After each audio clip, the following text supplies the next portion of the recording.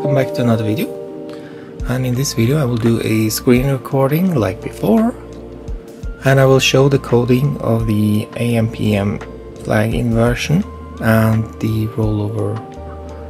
So that doesn't work by now. So as you have seen, I followed the test that Frank Bus had written back in 2014. This is from a Google Groups thing, and there are two things we can look at. One is when we set the time, then read back, and it's when the time is running and rolls over. So that's two different things that we can focus on. So the first thing I will focus on is that if time is 12 AM or 12 PM, then it will flip the AM/PM flag or invert it. When it goes from 11 to 12, it also inverts the AM/PM flag, like here. So that will be two different things we can fix and look at in the video. Alright, let's have a look at the AM/PM bit. But first let's just remove this time of day latch. So there are three things we want to look at. And so for one, we don't want that 00 up there. We want a time that goes from 1 to 12:59. The second thing is writing 12 inverts the PM bit, and we can also see that that's not actually happening right now. And rolling to 12 inverts the PM bit also, as you can see the second one there.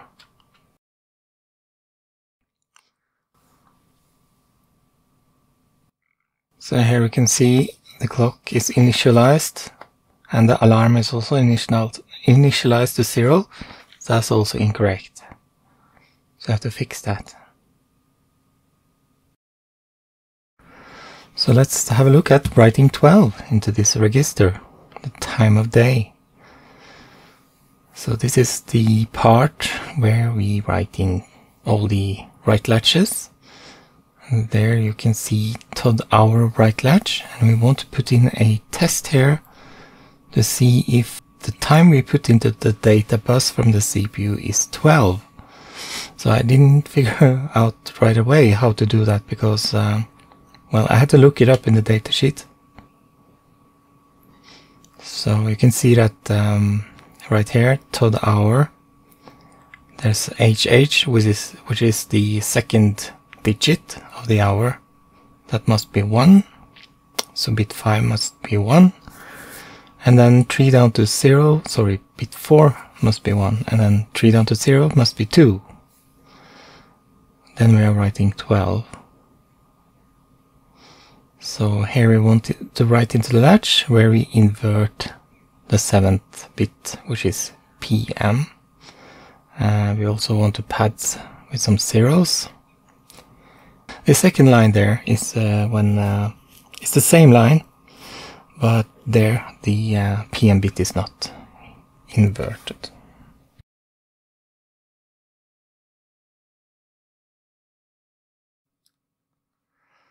Alright, so let's have a look at that rollover to 12 o'clock. That's when we're going to flip the PM flag or bit. So here at the top of the process is where we have our variables, and they are here. When the time is ticking, we first want to load the variables with the value of time. Then here we have +1 on 10th, and that will ripple into all the other seconds, minutes, and hours, and so on. But before I look at that AM/PM rollover thing, let's look at the initialization of the clock. So here we set it to 0, so that's an invalid number for the clock. So the alarm also has to be 01 as well as the time. So yeah, so in here is when the hour changes. So I wanted to check the AM/PM flag, but I made a mistake, so we will come back to that later. So here's where the variables are converted back into the clock register though. So Alright, so I programmed the thing, and what we tried to fix now was that AM/PM thing, or the inversion of the PM flag if you set the time to 12. That doesn't work. As you can see, it says 12. That's what we write, and then it goes to 12. So it's supposed to flip the PM flag, so that's wrong. It's supposed to say 92. And then to the far to the right, it says 92. There it's supposed to go to 12. And therefore you get wrong there also. The other thing we fixed was the time of day itself. So when it rolls over, it doesn't go to 00 anymore. It goes to 01. That's exactly what we want also. So that part is working. So a lot more is working now, but that inversion is no longer working.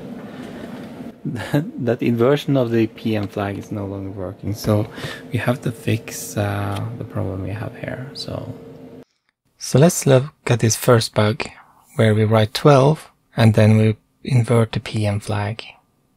If it's another number, we don't invert it.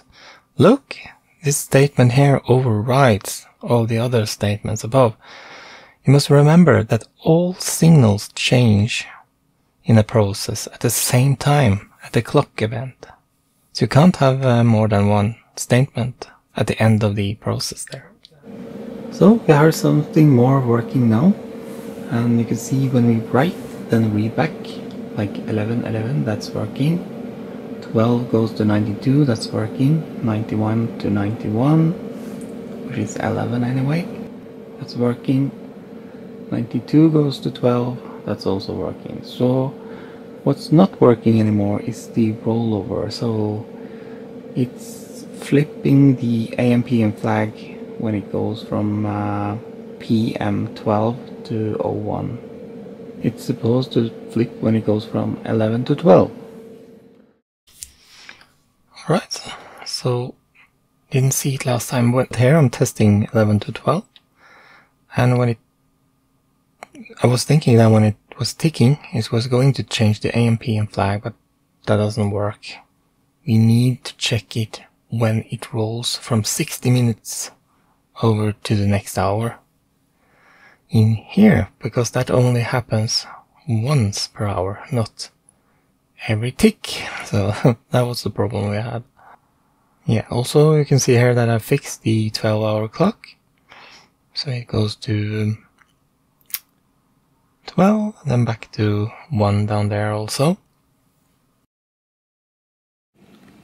Right, now it's correct all over. So I had a problem with the AM/PM flipping. It was actually flipping for every tick of the 10th, if you read the code in that way. So I moved the test for flipping the AM/PM flag only if the minutes go from 59 to 00. So that's good. So now all of those are working. So let's try the dead test cartridge. This, turn it on. There is time. Okay, so time is working. Now it says PM. Yeah, I think it used to do that before also.